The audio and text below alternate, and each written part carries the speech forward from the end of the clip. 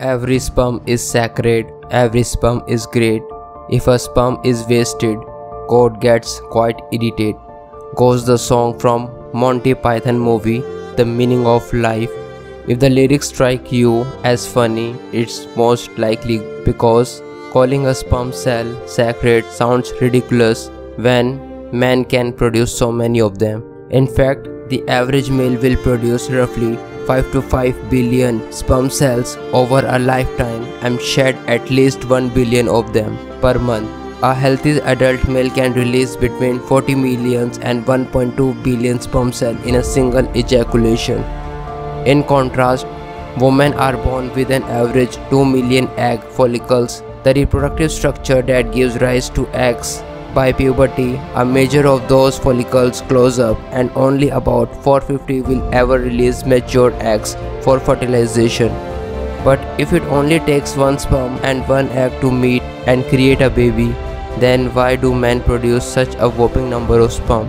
Wouldn't it be less wasteful for a man to release a single sperm, or at least fewer to meet one egg? The reason for this predicament boils down to two words: sperm competition.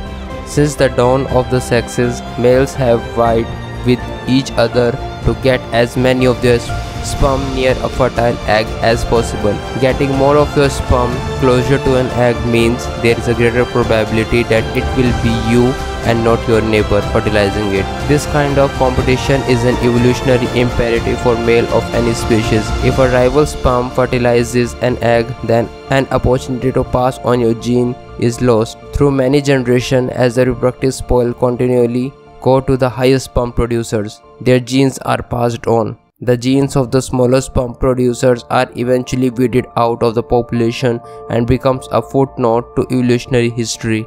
But if it was just a matter of more is better, then animals of all species would have evolved ridiculously large testicular in a bid to overwhelm the competition. But it's not quite that simple. Numbers are important, but so its proximity. Fertilizing an egg is not just about how much sperm you can produce, it is also about how close you get your sperm to it. In the early 1980s, researchers in the United Kingdom and the United States realized that both proximity and numbers were important factors in the physiology of primates, including humans.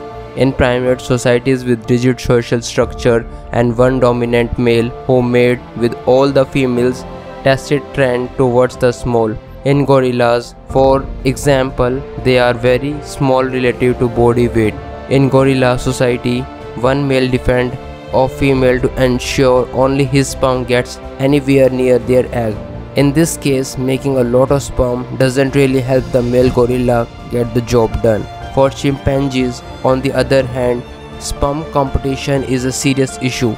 In chimpanzee society, many males and females live together in a large group, and females have sex with many males in a short span of time. This is why male chimpanzee possess the largest testes of all the great apes, weighing roughly 15 times larger than gorillas relatively to their body weight. This gives them a better shot of swapping out the competition. Human males fall somewhere in between gorillas and chimps. The average man testes are roughly 2.5 times as big as gorilla but 6 times smaller than chimps relative to body weight. This has led some researchers to question whether sperm competition was ever at work in human societies, or whether our relatively large tests are just a holdover from an earlier period in an evolutionary history.